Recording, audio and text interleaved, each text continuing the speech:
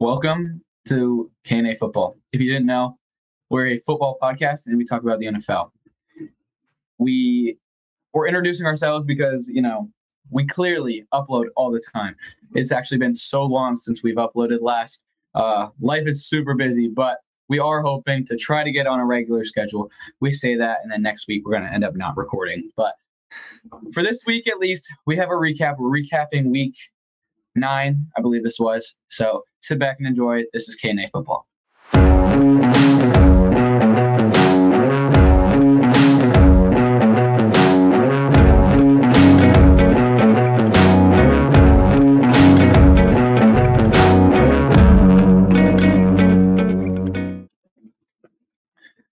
All right, Austin, it's been a long time. So football aside, how's Austin doing? I know a lot of people who listen don't get to see Austin on a daily basis right now. So how's Austin doing? Doing pretty good. No complaints. Only thing that could be better is the Browns could have a better record. But I said football aside. I know football aside, but that really pertains. Yeah, no complaints. Ready for Thanksgiving break, that's for sure. Mm-hmm. How's Caden doing? I don't get to see you on a regular basis. Well, most people who listen to this do get to see me on a regular basis, but Caden's chugging. He's living. I'm living my best life. Panthers, make life a little miserable, but aside from that, life is good. So without further ado, just want to jump into last week's games. Yeah, let's do it. Cool. So last Thursday night was Tennessee at Pittsburgh. Will Levis was coming off of his incredible 4-touchdown debut where he just lobbed the ball up to D-Hop every single time and just hope for the best, which happened to work. But it didn't work this week. Pittsburgh won 20-16. Will Levis didn't play terrible. He played serviceable. He actually today was announced that he's going to be the starter for the rest of the season. So clearly the Titans like what they see out of him. But Pittsburgh, they kind of they win the ugliest football games. They muck things up and find a way to win. And I know it makes a lot of Browns fans mad. It makes my dad super upset. But right now, though, as it stands, all 4 AFC North teams would be in the playoffs, which is wild to think. I mean, it's not going to remain that way because they all still have to play each other many times. But that's crazy at this point in the season. I mean, I think that if I'm not mistaken, I believe that every AFC North team has at least played each other one time. And we're coming back around, like the Browns will play the Ravens this week. So we're coming back around to where we'll come through that final swoop where they play each other again. So I honestly, as improbable as it sounds, there's actually a really good chance. I think that all AFC North teams make the playoffs if they continue at this trajectory, which is kind of wild. But I've been saying it a year now. AFC North is the best division in football. Everyone who was saying AFC West was just wrong. AFC North is for sure it. But you're absolutely right. Steelers win the absolutely ugliest games. Their offense is non-existent. I don't know how they actually put points on the board. I think it's their defense is carrying them, kicking and screaming across the finish line. They really don't want to win games, but TJ Watt single-handedly pulls the team across the finish line. They've been outscored every game. They have a negative point differential. They have been outgained in yards every single game, and yet somehow they're 5-3, which is really annoying because they should have lost a lot more games. 20-16 with Will Levis throwing for almost 300 yards and Kenny Pickett barely breaking 150 should not be allowed. And it makes no sense. But George Pickens in this game did terrible, and I don't know. Did you see all the stuff on social media about him? I did, actually. It's crazy. I didn't see a whole bunch. I think I did. But George Pickens finished with -1 yards receiving on 2 receptions, which is awesome. But I did see some cryptic tweet or something where he's free me. Mm-hmm. But then he came back a day later and said that it's not football related. That doesn't make much sense. But no one believes you, buddy. But yeah, nothing else much about that game. It was kind of boring of a game. Pittsburgh won. Then we moved to Germany. The Chiefs coming off of their loss to the Broncos. which you had to go back like years to hear somebody say that. But the Chiefs losing last week to the Broncos. They go here to Germany. They play Miami, who Miami, we all know, is dominant when they play bad teams. But when they play a good team, they completely poop the bed. And that's kind of what it looked like was happening in this game. The Chiefs jumped out to a 21-0 lead. Tyreek Hill fumbled, resulting in a scoop and score for the Chiefs. I mean, it was going all Kansas City's way. But then slowly in the second half, Miami started coming back. They made it a 7-point game, and Tua had one final drive. They got to about the 30-ish yard line. Tua had a wide open dude on third and 10, I believe, with like 20 seconds to go. Dude, it was one of the. Did you see the pass? I did. Have you seen it?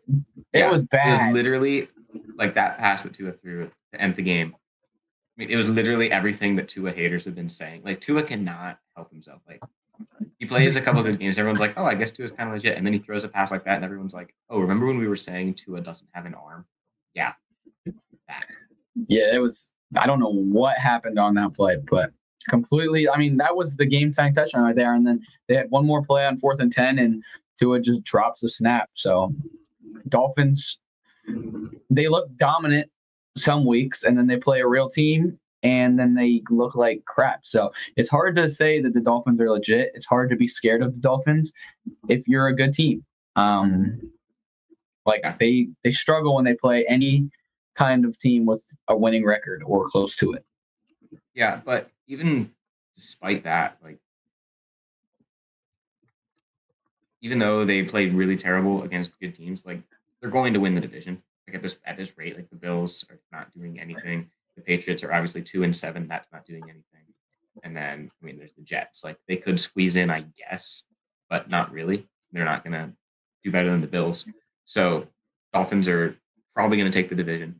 They're probably going to make the playoffs. And that's honestly probably about as far as they're going to go. I don't think they really stand a chance to be like Super Bowl winners this year with the way that they play against actual teams.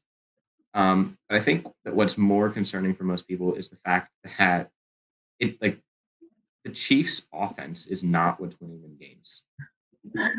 You know, like for like the last couple of years, it's been like, oh, the Chiefs win games because they have Patrick Mahomes and Andy Reid and Travis Kelce and Tyreek Hill. And then they traded away Tyreek Hill, and everyone's like, are they still going to be good? And they won a Super Bowl with Walmart employees at receiver. And it's like, oh, I get their offense just still carried them because it's Patrick Mahomes and Walmart employees. And then now everyone's like, oh, well, you know, their offense kind of sucks and they can't really score, but their defense is the one that's like dragging them, kicking and screaming across the finish line the same way as the Steelers. So I think that's probably really concerning for like every other team in the NFL. Because it's like, you know, that at some point, like, expect when playoffs come around, and the Chiefs, no matter what, will win their division because the AFC West kind of sucks right now. The Chiefs will make the playoffs, and when they do, you're going to get playoff Mahomes, and you don't want to play playoff Mahomes because he turns Walmart employees into a team of Randy Mosses. And if the Chiefs defense continues playing the way they are, you're not winning. The Chiefs are just going to win another Super Bowl. Congratulations, everyone. So I think that's probably the most concerning thing to see out of these first 9 weeks is that the Chiefs defense is actually really, really legit, and their offense will pick up eventually. Mm-hmm.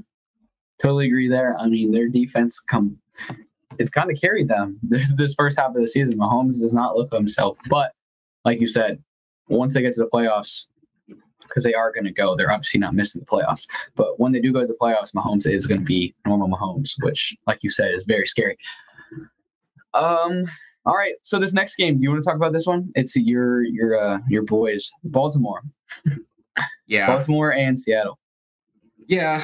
Baltimore and Seattle. Look, I don't think anyone really expected the Seahawks to win this one, but I think we all expected them to do a little bit better than 37-3. A little bit. I don't know, man. Like, the Browns didn't lose that bad to the Ravens. The Seahawks beat the Browns, so I think everyone kind of figured that, okay, common opponent there. Seahawks are probably they're going to put up a fight, but no one thinks they're going to win. And then they 37-3 is an embarrassing loss. I don't like the Ravens. I really don't. We went into the season and everyone's like, oh, you know, Ravens are probably going to be good, I guess. Like, I don't know, probably the best team in the AFC North, like let's be real here, probably the best team. And then they got hurt. Like Odell's hurt, J.K. Dobbins is hurt.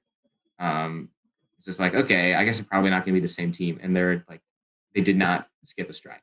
So it's kind of annoying to see that Lamar Jackson is kind of like single-handedly carrying this team to victory. Him and Zay Flowers are just like destroying teams left and right.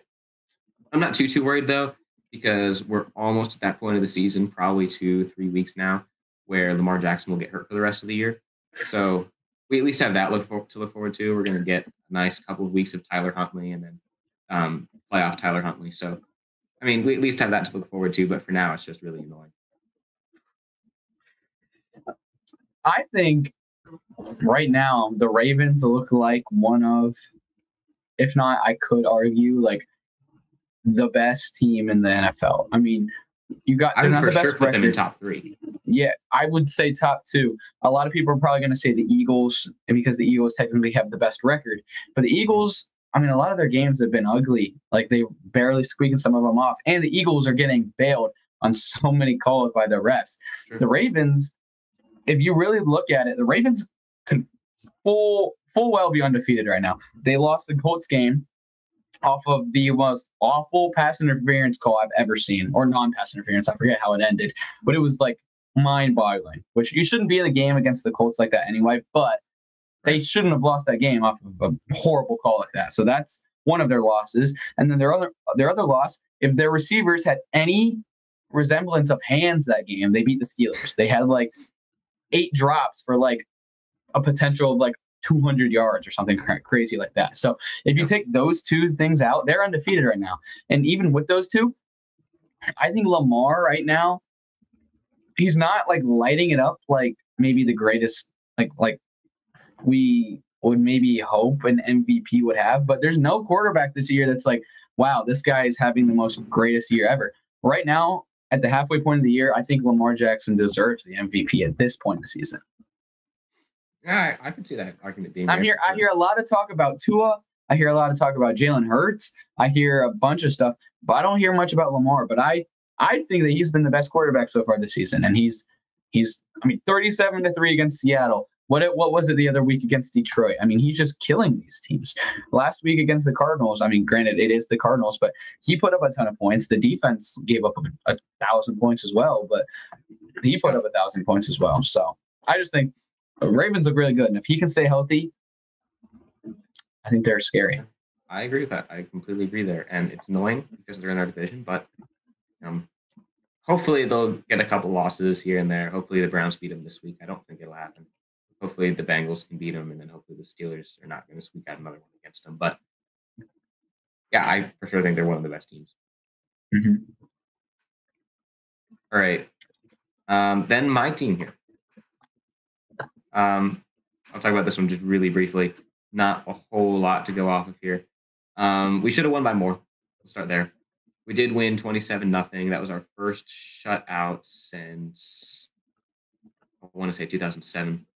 The Browns' first shutout since 2007. So it's been a quick second since we had a good defense, and now we have statistically the best defense in 50 years. So like, across all of NFL. So that's pretty awesome. And despite that, like we are winning games in spite of that. Like we're doing our absolute best to lose games on offense. Like let's be real here, our offense is really not all that great. Deshaun Watson, I'm just thankful for every day that goes by because that means we owe him a little less money. It's annoying. Like I'm glad to see that he's back because he's better than PJ Walker, that's for sure. But at the same time, it's like I would rather Baker Mayfield.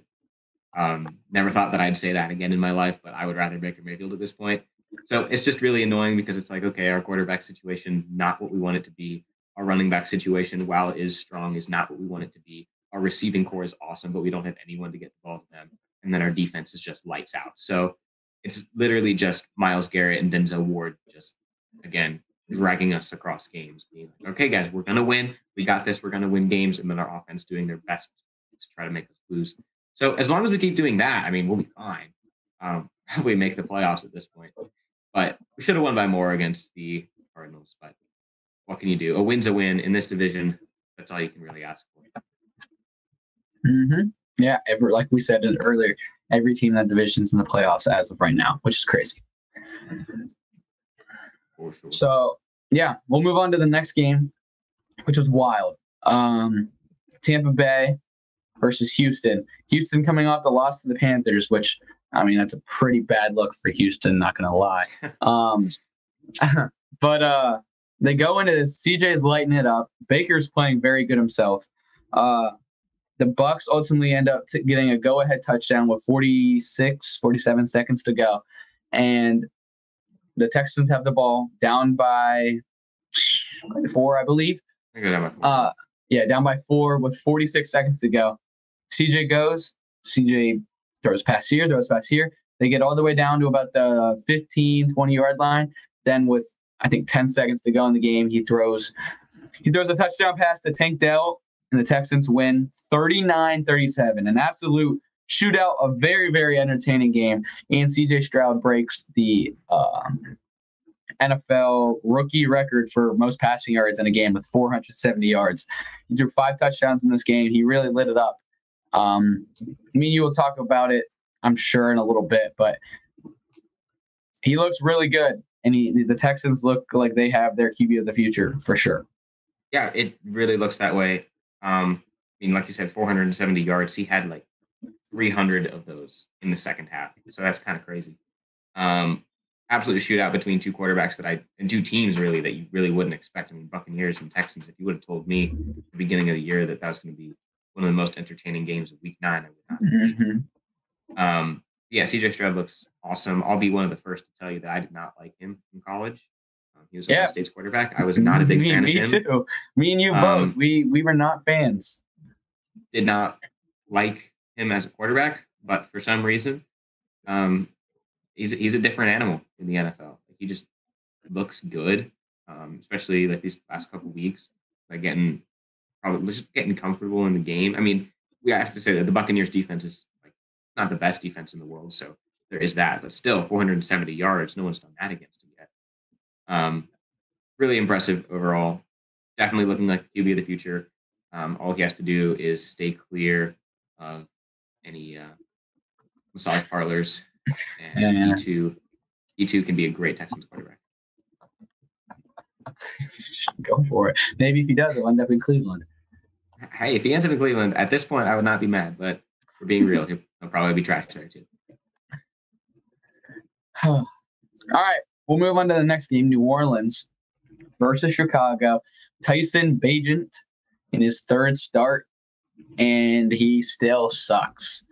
The Bears had so many opportunities to win this game. Derek Carr sucks. He was not playing well against the Bears, and the Bears aren't even a good team. But New Orleans won this one 24-17. Tyson Bagent threw. Hold on. Look at the back score real quick, because I was watching this game, obviously rooting against the Saints, and Bagent was making me pretty upset. Here we go, 220 yards, which isn't the worst thing in the world, but 3 interceptions for this Tyson Bagent dude. He had a quarterback rating of 65, but like he was given the ball in prime position. It's not like he was just doing like he had nothing on game. He has DJ Moore, he has Cole Kmet, he has Darnell Mooney. I mean, and he couldn't get it to go. His O-line was giving him time. He was just throwing picks. Some of his reads he was making, I was like, are you kidding me, Tyson Bagent? But you know what? That's what you get for being a Division II quarterback. So you can't really fault him too much. But I will say I'm really, really, really hoping that he plays this Thursday, because the Bears have a Thursday night game this week, and it's the battle of maybe the 2 worst teams in football, minus like the Cardinals and the Giants. Panthers and Bears play Thursday night, if you didn't know.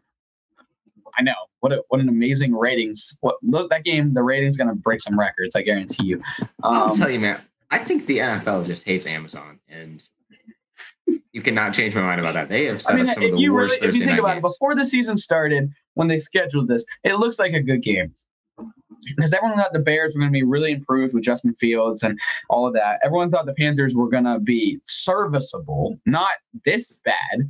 And it's a DJ Moore revenge game. It's Deontay Foreman revenge game. We traded up with the Bears to get Bryce. It looks like a big game, and they just both ended up sucking. So I'm really hoping they start Bagent because that would make it a lot easier for us, and we need all the help we can get. So, but yeah, Bears aren't very good, but neither are the Saints. But somebody's going to have to win the NFC South, which is so sad.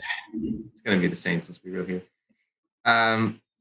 Yeah, not really too much to comment on here. I mean, Tyson Bagent definitely doing the best he can. I mean, he was a Division II quarterback, so I mean, you really can't ask for him to do anything spectacular. But I feel like for a Division II quarterback that was not drafted, obviously, doing really, really well. Like, you can't fault the guy for anything. Like, you can dog on him all you want because he's not good. Nah, he sucks. Caliber, he sucks. Well, yeah, he's bad, but like he's Division II. Like, there are Division I quarterbacks that have way more like that played at like big schools that do worse than he's doing. You know what I'm saying? Yeah. Like, I don't think you can fault the guy. Like, he's doing the best he can. Trying to. I mean, I think right now he's doing a really good job of showing everyone in the NFL, like, hey, you need a backup. I might not be the best, but I can certainly throw the ball around the yard. Hey, guess what, Bagent? Yards. Hey, Bagent, if they let you start on Thursday night, you're really gonna boost your resume. Let me tell you that. That you're guaranteed like 6 touchdowns against us. So, all right. So true. Minnesota and Atlanta, absolutely wild game. Okay. Obviously, Kirk Cousins tears his Achilles last week, so they went ahead on Tuesday and traded for the rocket scientist himself, Josh Dobbs. And obviously, Josh Dobbs just getting there on Tuesday, getting traded on Tuesday, probably didn't get there until Wednesday. He knows nothing in the playbook. He knows no plays. So obviously, he's not going to play this week. They had him slotted in as a backup just in case something crazy were to happen. He doesn't know the plays. He doesn't even know his receivers' names, his offensive linemen's names. So they're going to this game with Darren Hall, some rookie as their quarterback. And Atlanta is also going into this game with Taylor Heineke, which, as a Panthers fan, as a Panthers fan, that upset me because Heineke is a lot better than Desmond Ridder. So I was like, dang, man, Falcons are kind of being smart. But so it starts off and Falcons go down and score.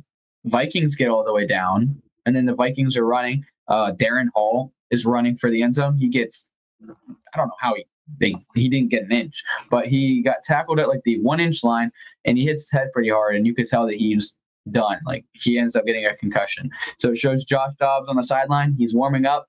He's getting ready to come in, and the dude knows no plays. Like, he was on the sideline before the next drive talking to his offensive line so they could know his cadence so that they wouldn't jump off sides every single snap, which is wild. And he goes and has a phenomenal game. Leads a comeback. Gives himself a game, man.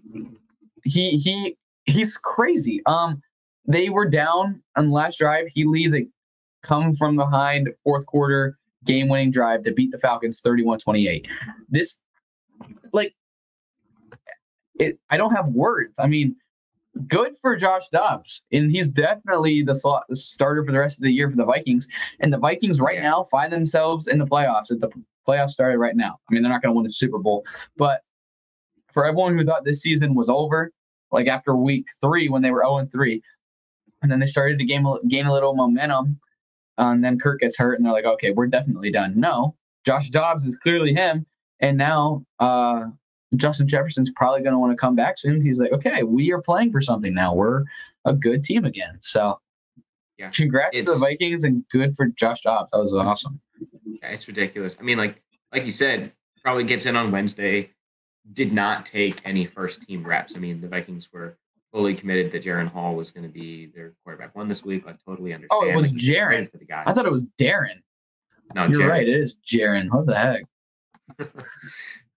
So they were like, oh yeah, Jaren Hall's the guy. Like, don't worry about it. Like, maybe you'll get some second-team reps. Like, it is what it is. Jaren Hall's going to start this week.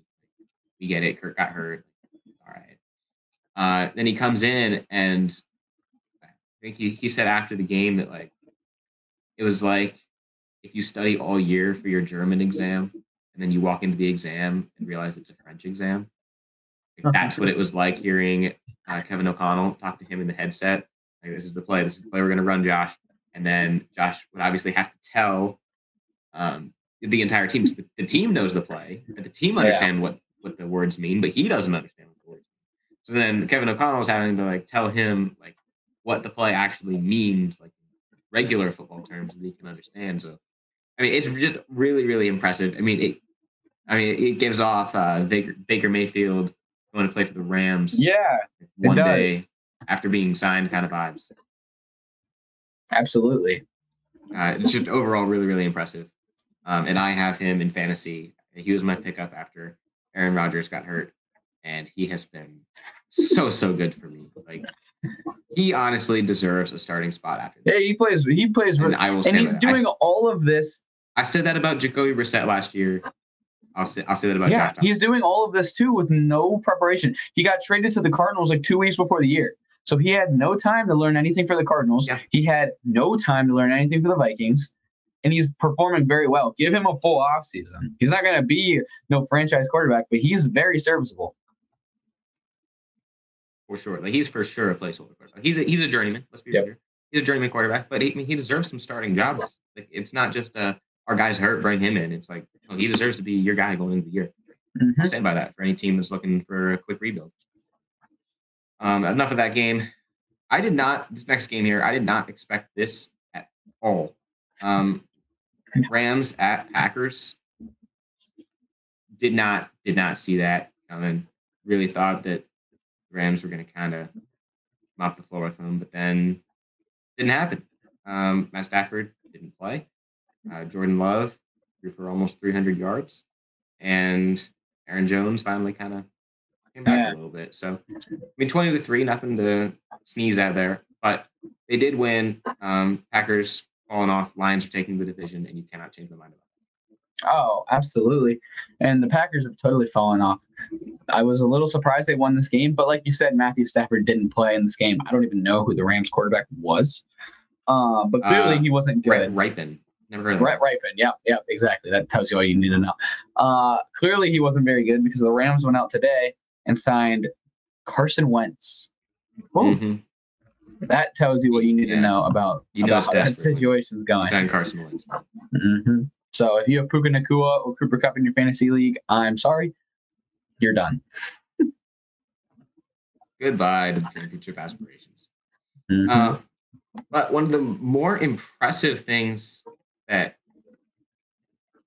I've seen recently is this next game here, the football team playing Patriots. Sam Howell is second in passing yards in the entire league. Passing yards, he's second in the entire league. Really? Behind only Tua. Yep, he's second. Never would have guessed that in about 100,000 years. You could have given me all 32 NFL quarterbacks, and I probably would have listed, what's his name? I'm blanking on his name now. Colin Kaepernick. I don't know. Probably would have listed him before Sam Howell. Really impressive.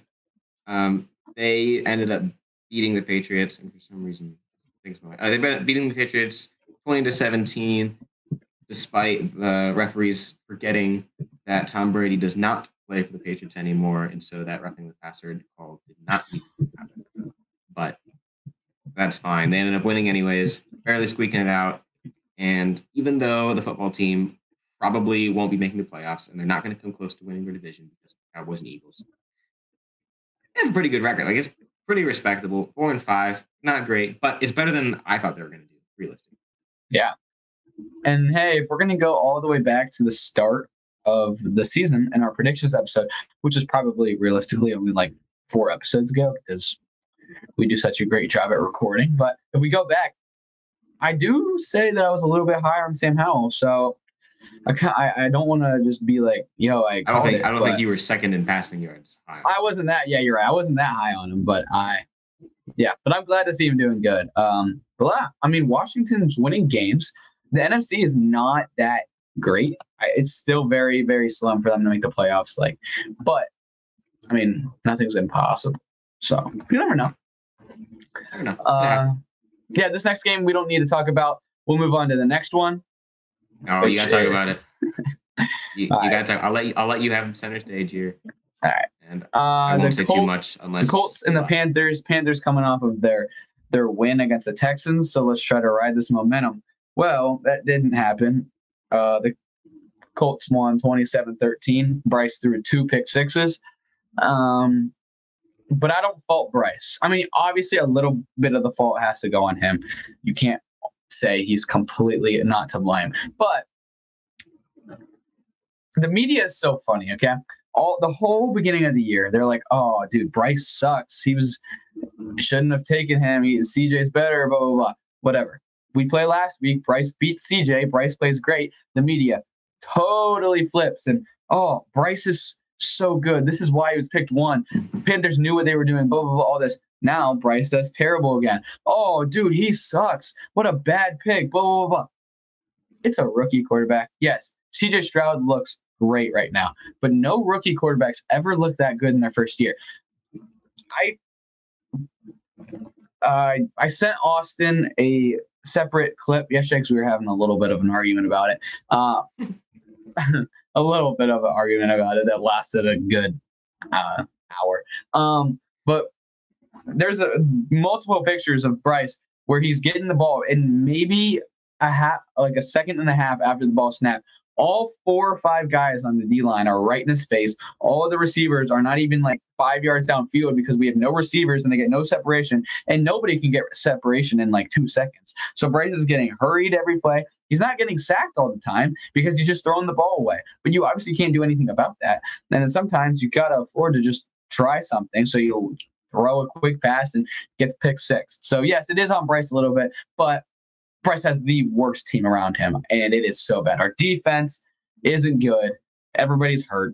Our offensive line is a joke. Our receivers are a joke. Our coach is a joke.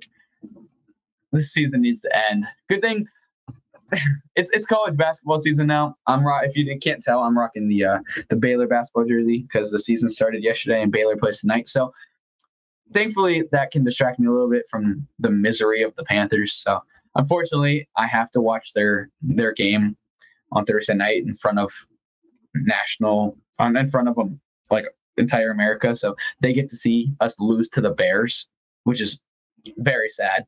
So I'm ready for DJ Moore to have his revenge game and go for 450 yards on us while our receivers can't get 2 yards down the field because we get sacked. So it's gonna be great. Everything's totally great right now for the Panthers. On the bright side, you're only 1 game behind the Patriots. And if you were to tell that from someone who just showed up from 5 years ago, they would think that you're doing really great. So at least have that. Oh, great. That's all I'm looking for. All right, enough of that game. We don't need to talk about it. Yeah. All right. Here we have the Josh McDaniels Bowl. I call it that because Josh McDaniels was fired. And, normally when a coach gets fired and the whole coaching staff, like everything just kind of, your coach gets fired, your GM gets fired. It's like the players, most of the time, like the media can say what they want. And most of the time the players will be like, hey, like that's my coach, though. They kind of stick up for him. Apparently that's not the case for the Raiders. Apparently the Raiders have thrown like some parties once Josh McDaniels was fired. It's kind of funny to me. They ended up beating the Giants 30-6, which the Raiders scored more points in the first half than they had in any game all year. So great work, Josh McDaniels. Now, you were playing the Giants, but we ignore that for the sake of it's hilarious. Like I said, Raiders seem to be pretty thrilled that they're not under that regime anymore. So kind of tough. Yeah, they played really good. And there's a video that came out of them in the locker room post game, and they all have like victory cigars and are going crazy. And it looks like the Raiders, I mean, they're probably not going to make the playoffs, but they look like a real team now that McDaniels is gone. So the Giants, on the other hand, they were playing the Giants. That's true. Giants them and the Cardinals may be the 2 worst teams right now in football, especially now that the Giants, Daniel Jones tore his ACL in this game, so Danny DeVito had to go play quarterback for them the rest of the game. Tommy DeVito, but it's pretty close. Danny DeVito played quarterback for the Giants, and they put up a whopping 6 points, and the rest of the season for the Giants is just miserable. I don't know why you even paid Daniel Jones at all, let alone $40 million a year. But sorry, Giants fans, you guys are in shambles. Hey, you. Danny DeVito. Yeah, I think for the rest of the year. I think everyone on the Raiders is happy, except for Devontae Adams. Nah, he seemed okay. It showed him, and he was hooping in the locker room, and he's like, yeah, I think that he'd rather be out winning championships right now. And I don't know if you saw, but the trade deadline was the other week, obviously. And the Jets had made an offer for him, which would have been pretty wild, bringing him back with Aaron Rodgers. So, could you imagine if Aaron Rodgers was healthy and he had his wide receivers as Garrett Wilson and Devontae Adams? They'd be destroying the league right now. I mean, look, man, this is a little off topic because we're not on the Jets right now, but the Jets, like, I'm impressed. Like, their defense is so good, dude. Their defense is so good. Doing really phenomenal, and Zach Wilson is doing just enough to not lose the games despite his best efforts. He's really trying, but he tried last night. We'll get to that in like 3 games, but yeah. All right. Here we have one of the games of all time. The Eagles and Cowboys. I say one of the games of all time because it was really apparent to me that neither of these teams really wanted to win this game. They really wanted to give it to the other guys. Like, no, please, we want you to win. They're like, no, please, you can have it. Really good game up until the last drive. The last drive, the Cowboys were down by, I want to say like 4. They're down. Is that right? 5. 5? Yeah, they're down by 5. And they're like, all right, end of the game. We have like 2 minutes left. Gotta get down the field. Here we go. So they go, and then the drive stalls, and they punt. No, they turn it over. They're going for it. They go for it. They turn the ball over. It's like, well, that's the game, you know. But then the Eagles, fair enough, they run the ball like 3 times in a row because you're just trying to run the clock out. If you get a first down, it's game over. They end up not doing that. Their drive stalls, and so there's like 40 seconds left in the game. I think it was actually like 57 seconds left in the game. Cowboys get the ball at like their own 20. All right, you got to go 80 yards to win this game in 40 seconds. And then just like that, they are all the way down the field because the Eagles could not stop committing penalties. Like, oh, there's a pass interference here. There's a roughing the passer there. There's another pass interference here. It's like they did everything they could. And then there's encroachment. So it's like all of a sudden the Cowboys are down on the 11-yard line and they still have 30 seconds left. You're like, whoa. They just went like 80 yards in 10 seconds. Kind of wild. And then the Cowboys were like, oh, we feel kind of bad because like we didn't really deserve those penalties, guys. I'm sorry. And so then they took a sack and then they took a false start. And then they're all the way back 30 yards away from the end zone now. And you're like, whoa, you were like literally just right there. How did you end up 30 yards away again? And then last play of the game, Dak Prescott decides to throw the ball not in the end zone. He decides to throw it like 4 yards short of the end zone, where CeeDee Lamb then proceeded to fumble the ball, but it didn't matter because he was short. So that was great. Both teams really didn't want to win that game, but the Eagles ended up victorious, improving to maintain the best record in the NFL. They are now 8-1. The Cowboys fall to 5. That was impeccable storytelling, so I enjoyed that. Good job. You're welcome. All right, we'll move to the Sunday night game. Cincinnati going up against the Bills, and Cincinnati looks like they're back to themselves. They kind of cruised in this game from start to finish. It got a little close at the end, but the Bills ultimately lost the game. The Bills are struggling, and you said it at the very beginning that right now it looks like Miami is going to easily win that division, and I agree. The Bills are bad. Josh Allen keeps throwing interceptions. I don't know what's going on, but this was the same exact game as the Damar Hamlin thing. So he didn't play because he sucks at football. So he was inactive for this game, but so everyone was making a big deal of that. But yeah, I don't know. Bills, I don't know how to explain what's going on with them. They don't make sense, but the Bengals are back to their elite selves. Yeah, the Bills are not the same team that they were last year or the year before. Like, in my mind, like I still kind of think of them as like, oh, they're like on par with the Chiefs and the Bengals. Like, I don't know why that's still in my mind because it's just clearly not true. They're not the same team. Josh Allen has thrown 9 picks in 9 games, which, doing his best Dak Prescott impression out here. So he's not taking care of the football. Bills just aren't winning games, and the Bengals, after starting 0-3, went ahead and are now 5-3. They've won 5 in a row because Bengals. And I don't know why anyone was worried. I really don't like. I don't know. 0-3 for the Bengals just seems par for the course, and then just go ahead and win out the rest of the year. So kind of ridiculous. Not super happy about it, but Bengals are back, looking like their old selves, looking like Super Bowl contenders. Again, pretty annoying, but it is what it is. Can't change that. Mm-hmm. All right, and then the last game of Monday night, the Chargers and the Jets, and the Chargers just mauled the Jets. I don't really know how much to say. Go for it. I mean, I wouldn't really say mauled. Like, this game was a lot closer than 27-6, if I'm being completely honest here. Like, no one, like, I don't know how they scored 27 points. I really don't. They got a punt return for their first touchdown. They got a punt return for a touchdown, and like that's kind of the most notable thing they did all day. Yeah, Eckler had like 2 very short touchdowns, and then a bunch of field goals for each team. Yeah, Justin Herbert, 136 yards passing. Austin Eckler, the rusher. Good. That is not good. Leading rusher, 47 yards rushing. Like, it's really just a really bad day for the Chargers, but they somehow managed to win by 11 points. Or not 11, 21 points.